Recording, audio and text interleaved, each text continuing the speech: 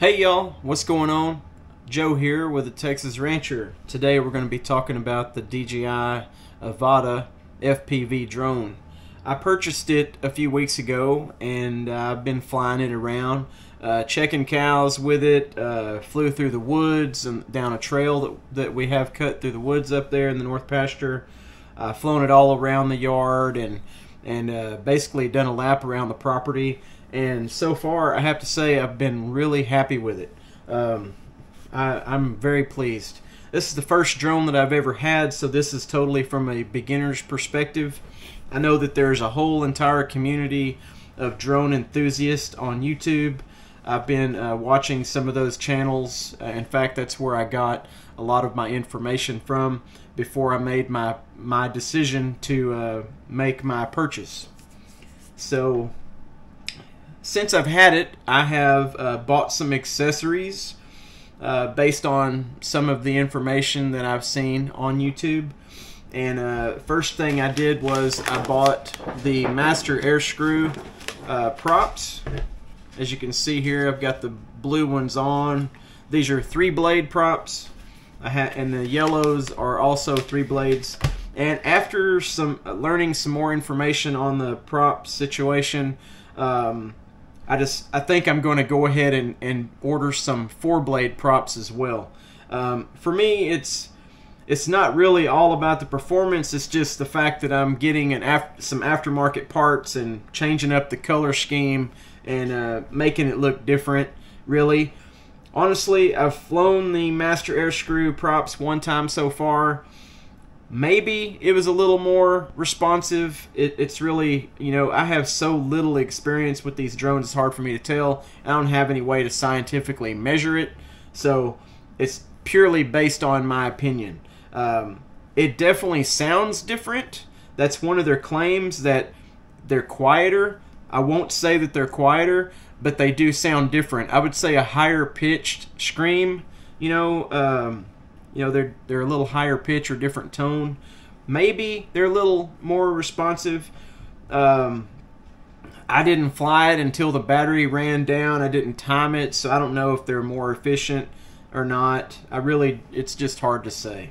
The one thing I can say I definitely liked about them, though, besides just being different colors.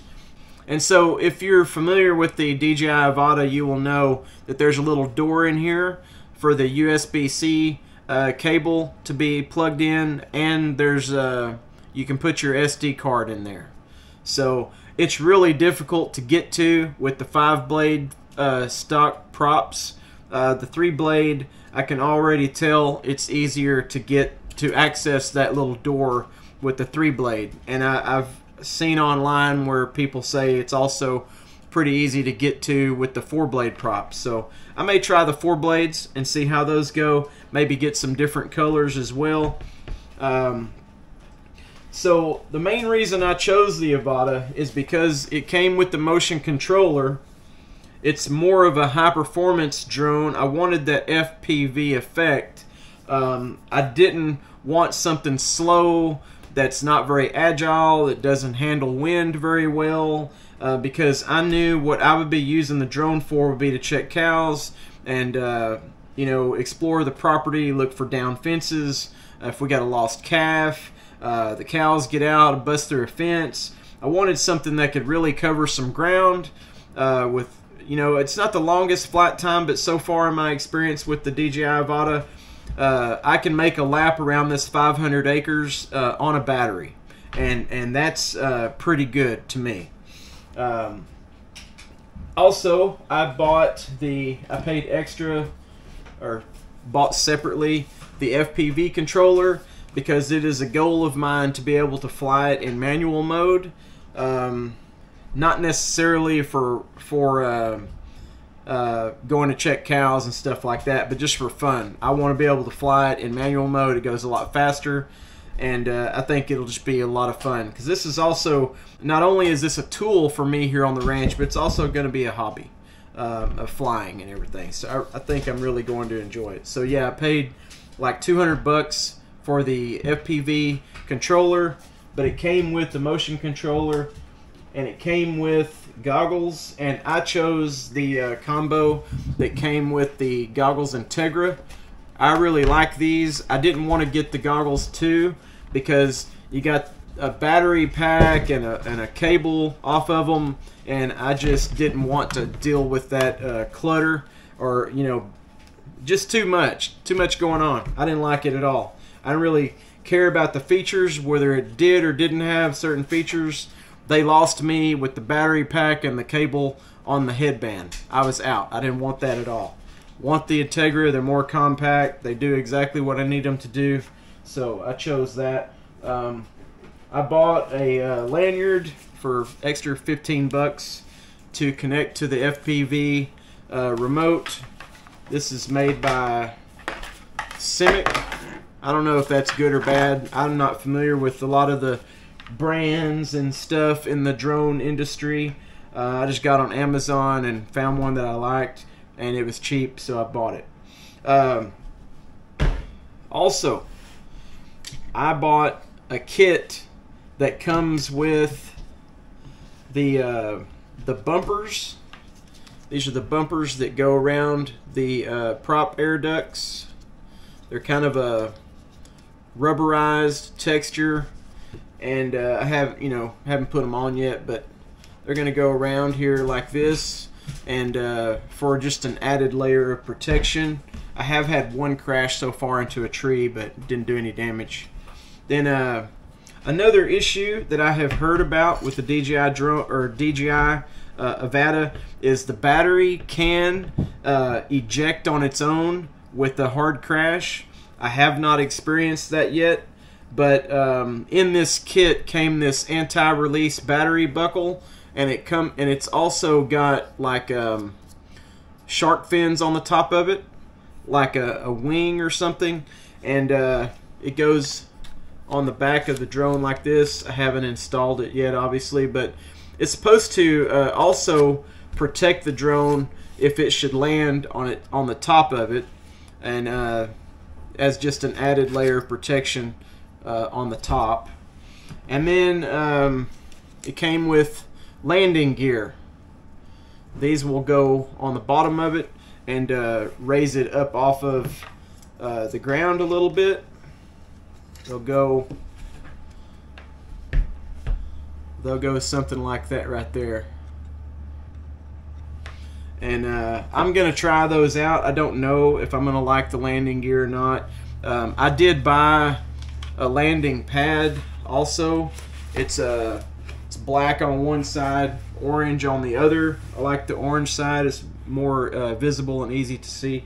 Even though we have that H in the screen for home, I wanted a landing pad in case there's some moisture on the ground or the grass is a little bit tall where I'm flying, and I can have the drone land on that pad, and the props can, I don't have to worry about getting dirt and debris and stuff in the props.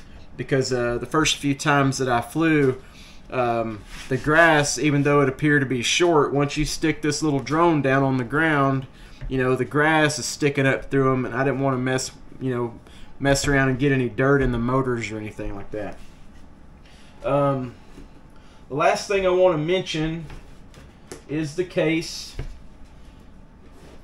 Everything fits in there nicely.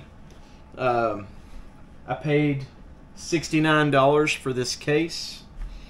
I'll even show you my landing gear can go in there. I mean, my landing pad lays on the top as well.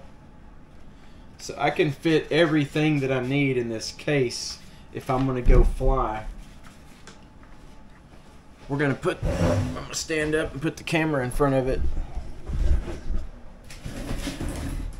Okay, so there's the landing pad in its case. Got the drone, fits nicely. These all came pre-cut out. The goggles fit in there. I've got the lanyard underneath. Usually what I do is I put the goggles in, and then I put the lanyard in there, something like that. And you got your motion controller. Here I have the the DJI filters, and I've got one on the drone right now. I don't know a whole lot about them. I just know it's supposed to help give you the motion blur when you're flying fast, and it doesn't make things look so unrealistic. You know, it gives you that motion blur. It got room for batteries. I bought 2 extra batteries as well, so I have a total of 3. I want to get 2 more so I can fill up these slots and have a total of 5 batteries. The FPV controller fits in there. One thing I liked about this case, an additional thing that I liked, is the foam that's down in there. The foam that's down in there, you can dig that out, and you can make each slot deeper. Because when I got the case, I had to dig, I think, 3 sections of foam out of this hole. They're pre-cut, they're just stuffed down in there, so that the motion controller would go down in there far enough. There is some space underneath the drone. I just got a cloth down there, but there is some space underneath the drone to put a few things if you needed to. And let's look at the brand of the case. That's what it's called. Got a shadow on there. It's called a Yeti or something. Sorry, the light to the room is right above my head, so I can't get rid of that shadow. It's called a Yeti or Yeti. I don't know how to pronounce it. Like I said, I'm not real familiar with all the drone parts and accessories out there and all the companies that make this stuff. I'm still very new to the drone industry. I'm just kind of winging it as I go, and I don't